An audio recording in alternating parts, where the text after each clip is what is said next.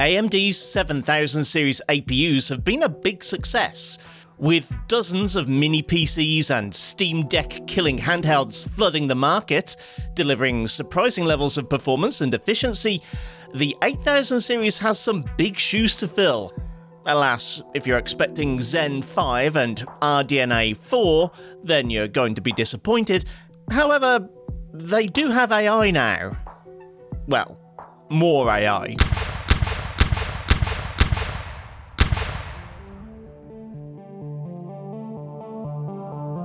Like the chip that preceded it, the Ryzen 7 8845HS is an 8-core 16-thread CPU based on the refreshed Zen 4 architecture.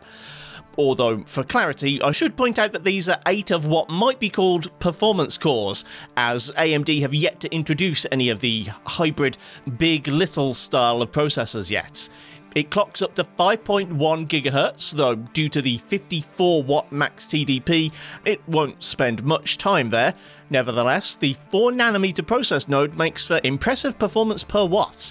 It lacks L3 cache compared to desktop Ryzen's, but this is to allow room for the APU party trick, Radeon 780M graphics, which have proven capable of encoding and decoding all manner of HD and UHD content, including the latest AV1 codec, and are more than capable of playing even modern AAA games at reduced resolutions.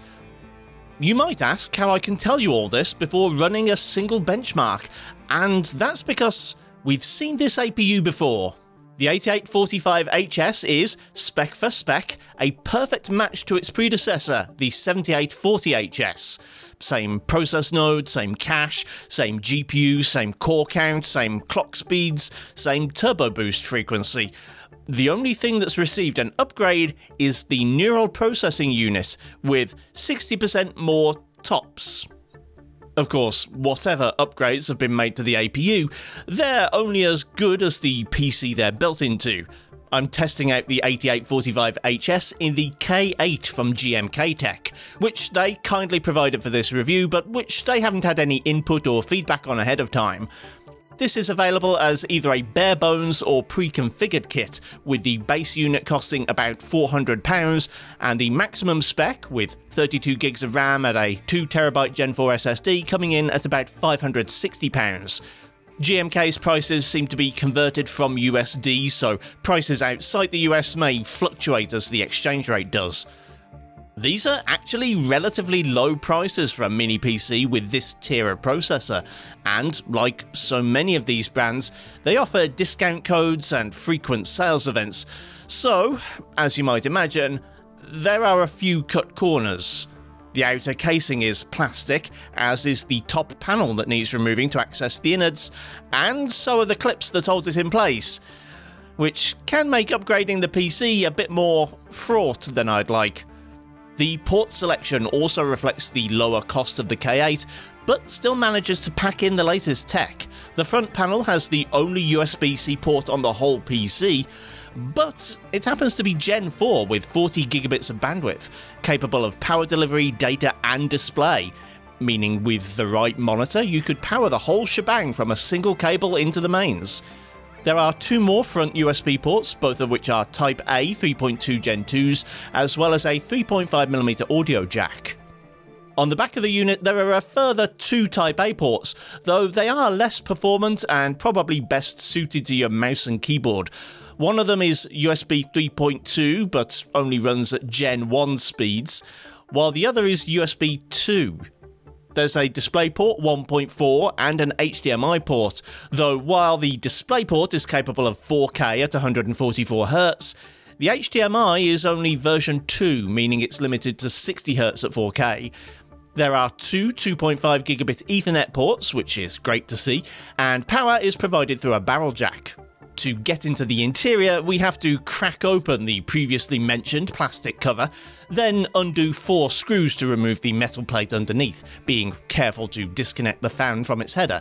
This fan is for the storage and RAM, which, if you buy a pre-configured unit, will be either a 1 or 2TB Gen 4 drive, in my case a Lexar, and 32GB of socketed DDR5. There are 2 slots for NVMe drives, so this has the potential to host an awful lot of fast flash storage on your network if you wanted to use this as a compact, high-performance file or media server. Alongside these 2 M.2 slots are the 2 RAM sockets, which accept DDR5 modules only, and, in the pre-configured models of the K8, will be populated with a pair of 16GB sticks of 5600 MT RAM. This is the fastest currently available at the time of writing, so unless you have RAM and storage already, you might be better off skipping the bare bones option.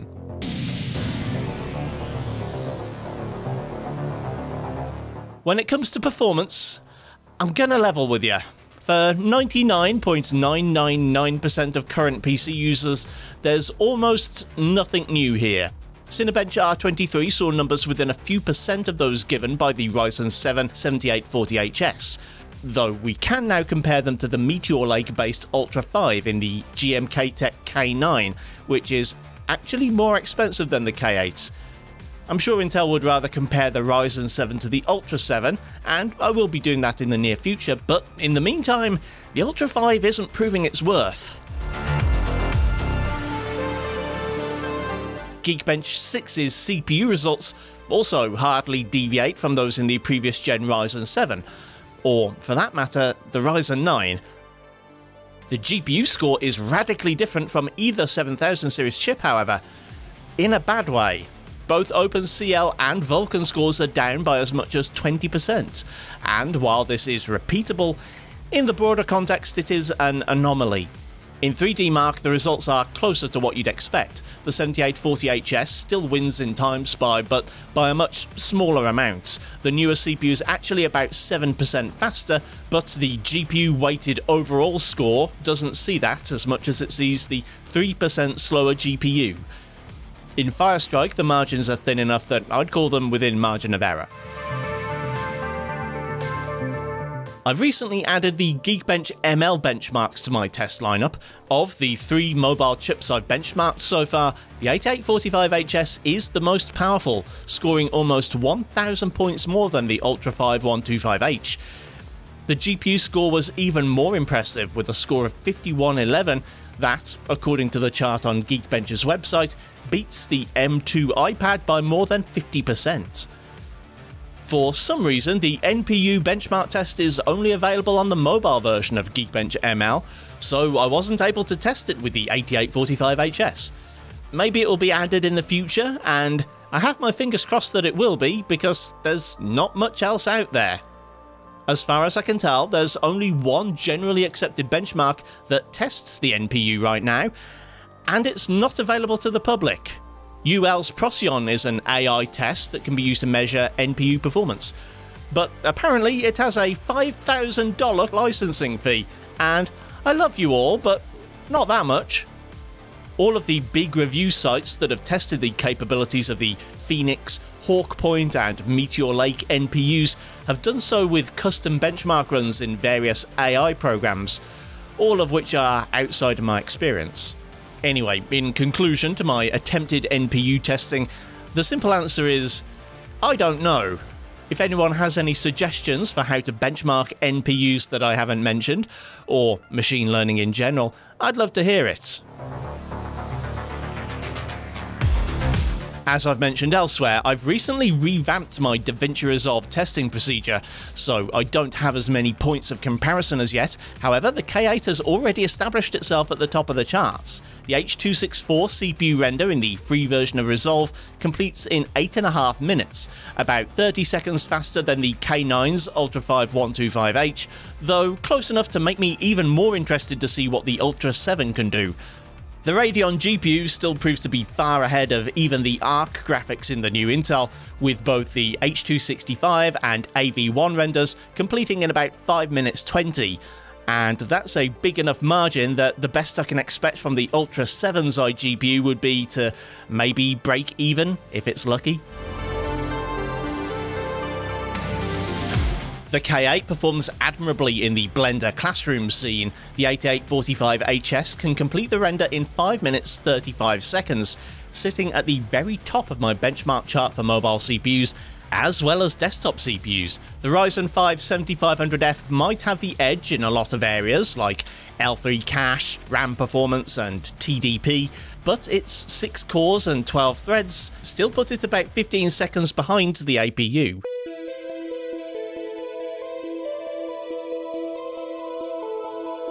The last time I tested the Ryzen 7 7840HS in gaming, I focused on more demanding titles rather than the lighter weight esports type games I usually test on mini PCs, so this time I've decided to do both. Starting with Cyberpunk 2077, at 1080p medium we have just enough performance for a 30fps average, though 1% lows are decidedly cinematic. I'm not a fan of FSR2 in Cyberpunk, but it's the only upscaling solution that actually works. XeSS might look better, but it has at best a minimal benefit to performance, and at worst actually harms it. Enabling FSR quality raises the average to a far smoother 42fps, though the game is a bit less crispy as a result.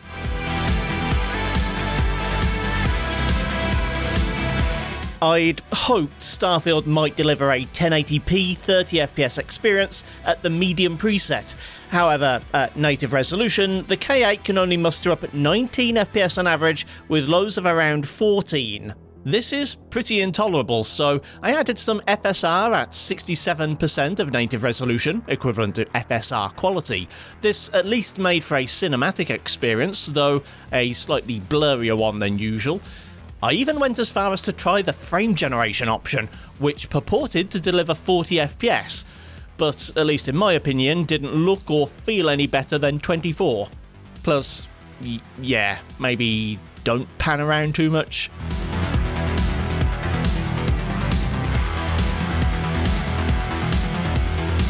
You might think, based on what I just said about Starfield, that I have a negative opinion on frame generation, and that's right, I do. However, if more frame gen experiences were like The Last of Us, maybe I'd be a bit more forgiving. It helps that it was starting from a healthier position. At 1080 low, frame gen is absolutely not needed to get a playable experience, with an average of 38 and lows still around the 30 mark. This might look closer to PS3 quality than PS5, but the gameplay experience is certainly tolerable. I was even able to lift the preset to high, which dropped frames to 24 and lows to just above 20, and seemed like an ideal candidate for frame gen.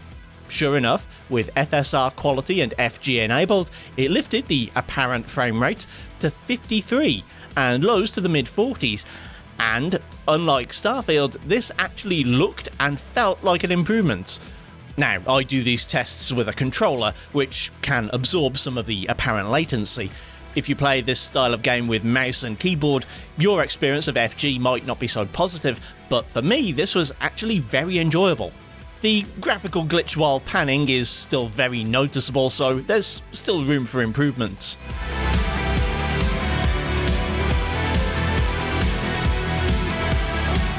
Forbidden West, which is what Kanye calls his new wife, is the latest PlayStation port in my library until Ghost of Tsushima releases in a few days' time. At 1080 low it performs a little better than Starfield, but not enough to negate the need for upscaling. The average is below 23 and 1% are in the teens, and frankly the game looks terrible even without upscaling. Adding FSRQ does bring it up to a not very convincing 30fps average, but the blurriness gets even worse. I also made the mistake of trying AMD's driver-based frame gen and... oh my, that's a bad move. Maybe I'll try again when there's a more official implementation of FSR frame gen.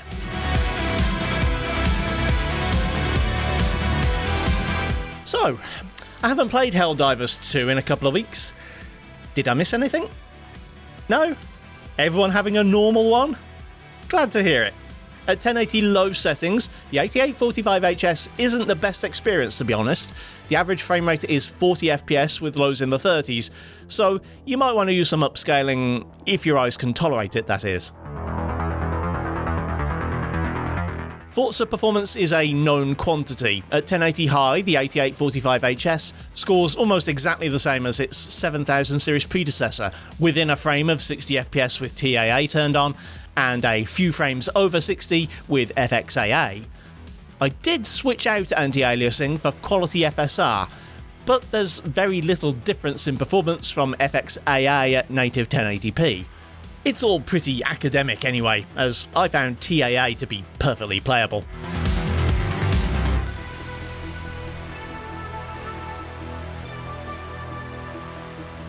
Returning to the more usual mini-PC benchmark titles, Apex Legends has at long last added a solo mode, which is certainly a lot more entertaining for me. Benchmarking this game is usually a matter of joining a duos or trios match on my own and trying to avoid being spotted for as long as possible. Anyway, I tested both to confirm that the solo map seems to be no more or less demanding than the others, and both averaged around the 110 to 115 mark at 1080 low with temporal AA and 4GB textures.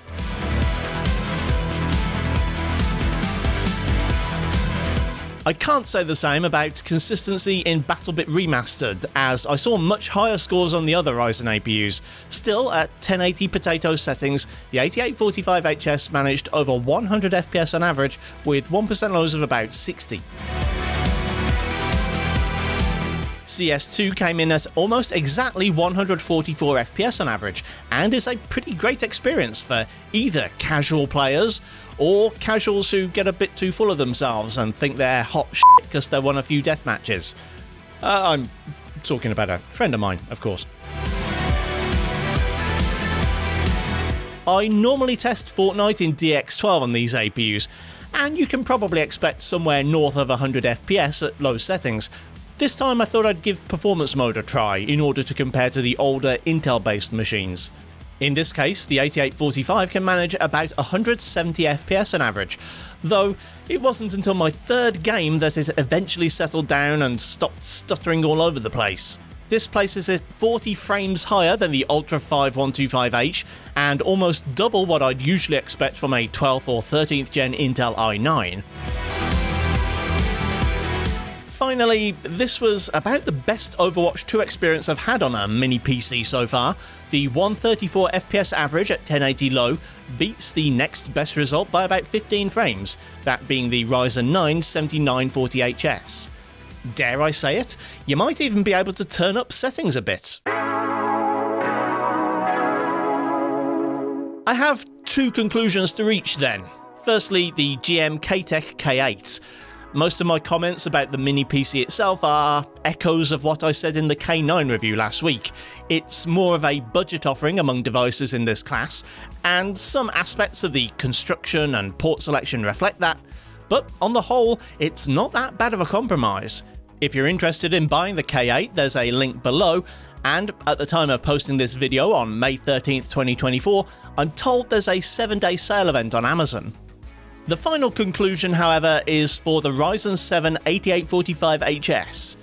Needless to say, as of right now, owners of K6s or other 7840HS powered systems don't need to rush to trade in their old model, as a 60% performance improvement to the neural processor isn't worth that much money. For now, the NPU has extremely few applications in productivity and zero in gaming. That doesn't mean this will always be the case. AI productivity software is the Wild West right now, and who knows what new advances tomorrow will bring that would really benefit from extra NPU performance. As for gaming, AMD is rumoured to be working on a new version of FSR that will use machine learning hardware, and if that turns into reality, then there may be some tangible reason to own an 8000 series APU over a 7000 series.